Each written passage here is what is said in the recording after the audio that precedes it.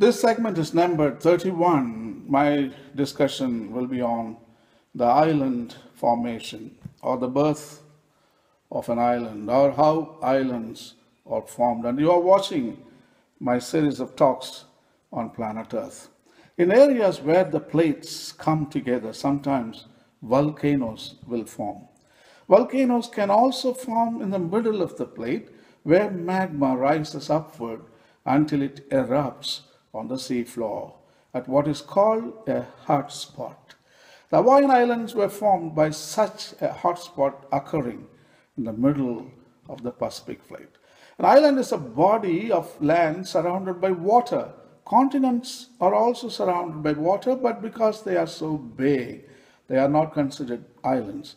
Australia, the smallest continent, is more than 3 times the size of Greenland, the largest island.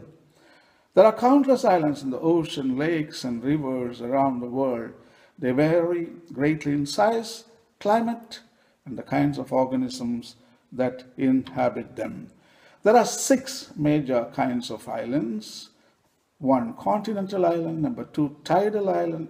Number 3, barrier islands. Number 4, oceanic islands. Number 5, coral islands. The last 6 is artificial islands.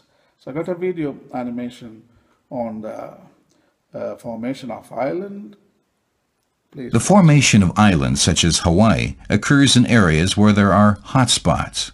Here, magma rises from the Earth's mantle and forms a volcanic island. Hot spots are stationary.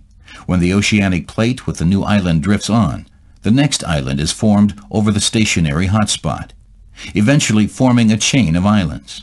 The farther away an island is from the hot spot, the lower its volcanic activity.